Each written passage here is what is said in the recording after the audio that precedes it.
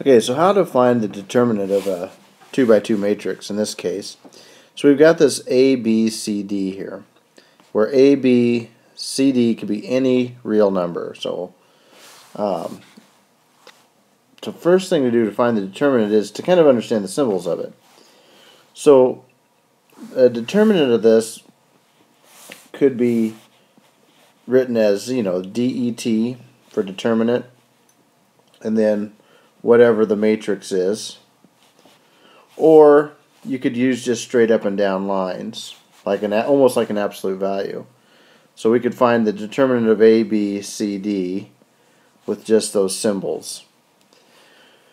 And so what we do first, we'll shrink that and kind of put it off to the side, maybe make it a little smaller.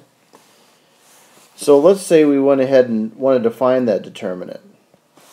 So the determinant of A, B, C, D. Okay, all you have to do for that is cross multiply. Take the A times the D and subtract it from the B times the C, crossing the other way.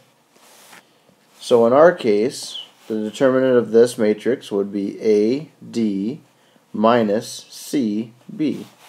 And that formula will work every time. So let's go ahead and get an example of this. So let's say we had another one where we actually had some numbers. So let's say we had 1, -3, 2, 4.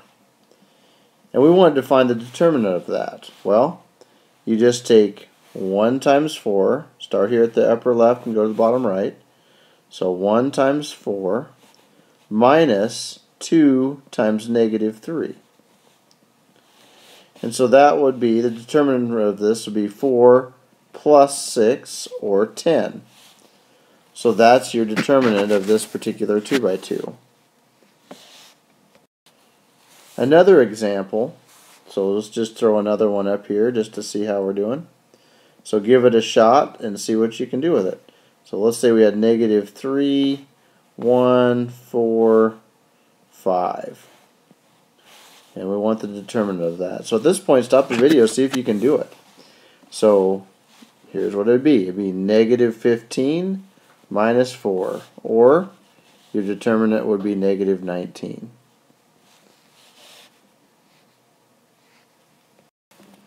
So let's try a 3 by 3.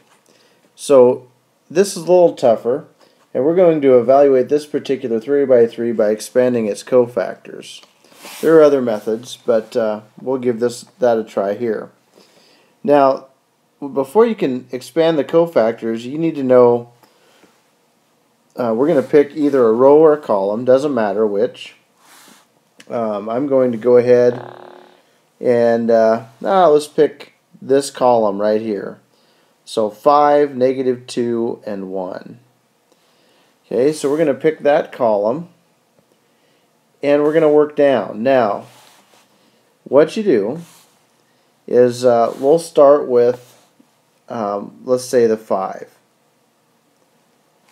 And so we're going to take 5 times the determinant of the matrix if we'd cross that row and column out. So imagine crossing that row out and that column out, and you're left with the determinant of 1, -1, 0, 2.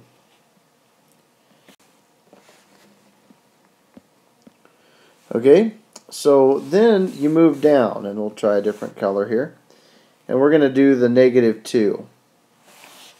So we've got a -2 then, times the determinant of, well, if you crossed out that row and that column, you'd be left with 3, -1, 0, and 2. Okay, and then you do the 1, which I'll go back to white, and we don't know if it's plus or minus yet, so I'll just put a 1 there. And then the determinant if you crossed out that row and that column. And so that would be 3, -1, and 1, negative 1. And I've kind of run out of room. So the next thing we need to determine is, do we add, subtract each of these three parts? Well, with a matrix, what you can do, I'm going to shrink that a little bit to kind of put it out of the way so we can determine our signs.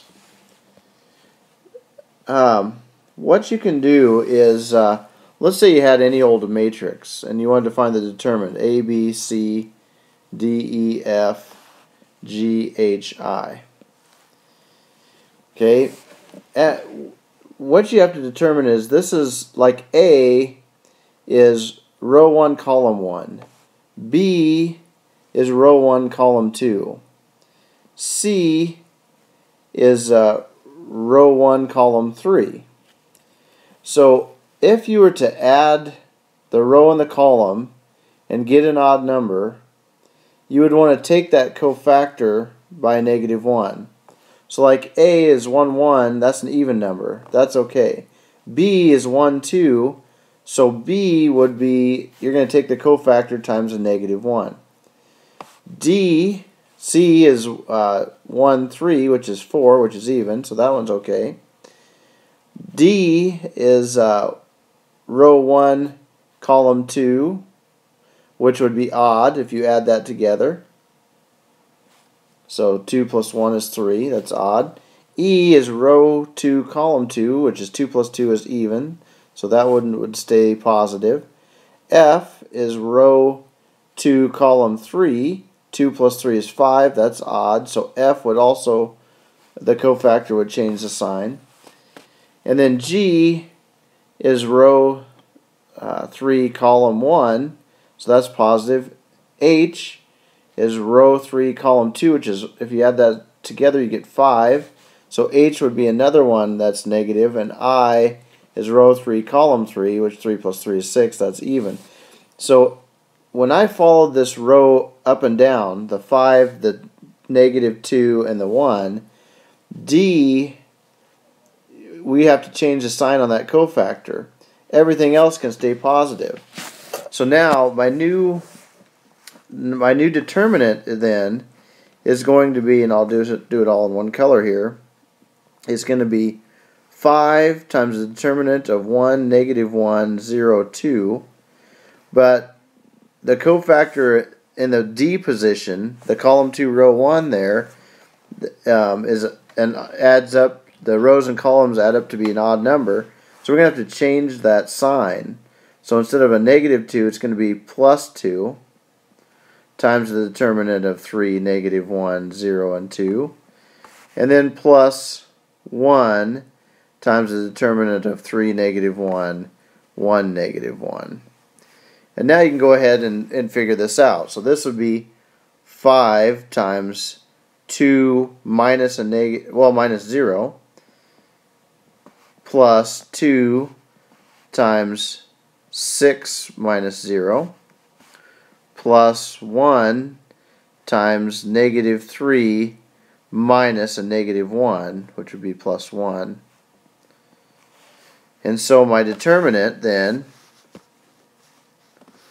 here, let's see if I can get that to kind of shrink down. Yep. So my determinant then would be 2 minus 0, well, you use your order of operation, that's 2, so that'd be 10 plus 2 times 6 is 12 plus negative 3 plus 1 is negative 2, and that would be 20. And so that's how you determine a 3 by 3.